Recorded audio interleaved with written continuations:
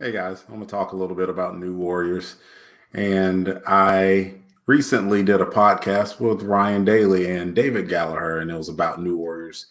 And I read a lot of comic books. It was New Warriors 1 through New Warriors 25, and I read the two annuals that came out as well. And man, it was good. I mean, I've raved about New Warriors for a while as a comic book, and you can't see it, but off to my right here is a poster of the New Warriors from the 90s that I keep on the wall.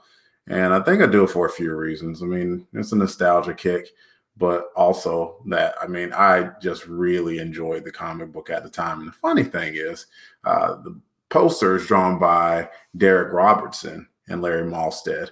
And the main first 25 issues were drawn by Mark Bagley and still written by Fabian Nicieza. And they were just incredible.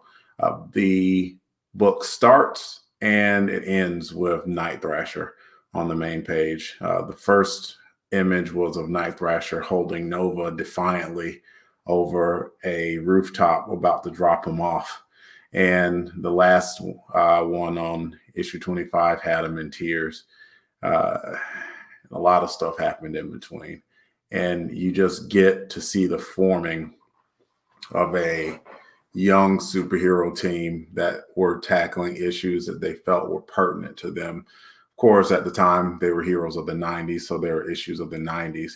And man, I really would love to see this book come back at some point, but I don't know if it ever will. And it's, with the team that they had, but it was lightning in a bottle. And one day I just really hope that it gets recaptured. I can tell you that much.